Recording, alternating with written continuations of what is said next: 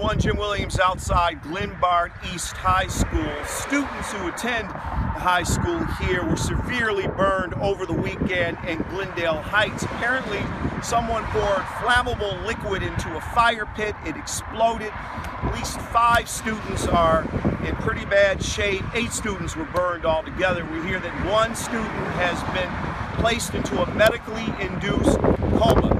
People here, as you can imagine, are quite upset. Counselors have been at the school for staff and for students. A GoFundMe page has been set up for one of the victims. Fire department and police are continuing to investigate. We talked to a neighbor by the house in Glendale Heights, and he told us that there were probably 25 ambulances and police cars there. It was a frightening scene and a sobering reminder that flammable liquids and fire pits do not mix.